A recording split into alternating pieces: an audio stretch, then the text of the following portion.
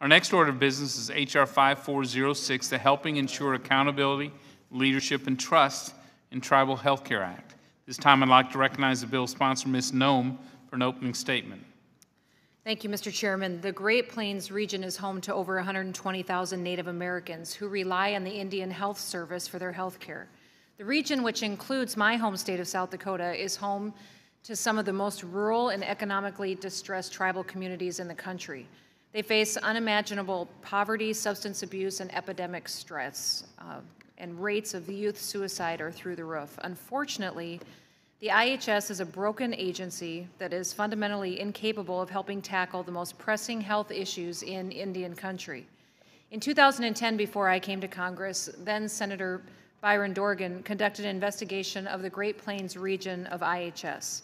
He released a shocking report detailing serious financial problems, providers with expired licenses, employee theft of addictive pills by the thousands, and even babies being born on the floor of hospital bathrooms.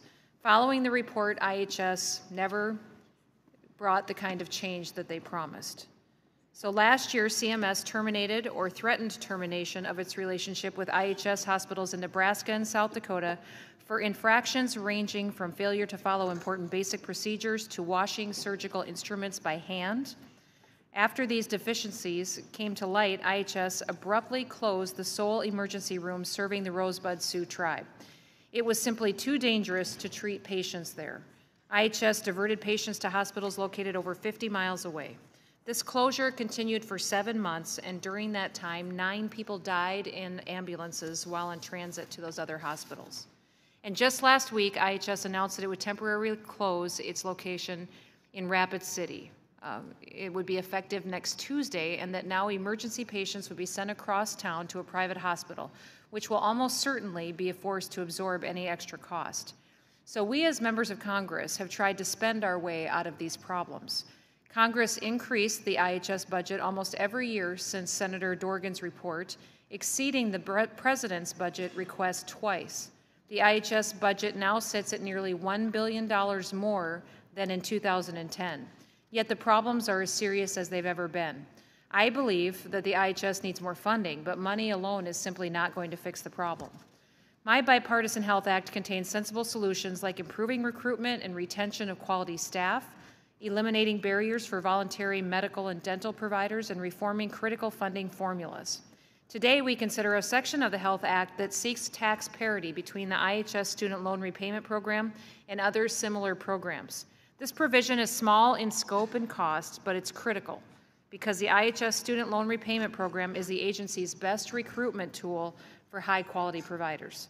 This policy has been included in the President's budget request, and some of my Democratic colleagues have co-sponsored similar legislation this Congress. I urge my colleagues to support this provision. And finally, thank you, Mr. Chairman, for holding this markup. And I also want to thank the committee's health and tax staff. They've been amazing. Alyssa, Lisa, Emily, Barbara, and John for their work as we've developed this response to the healthcare crisis that's going on in Indian country. And with that, Mr. Chairman, I'll yield back. Dr. Davis, you're recognized. Thank you very much, Mr. Chairman, and I would move to strike the last word.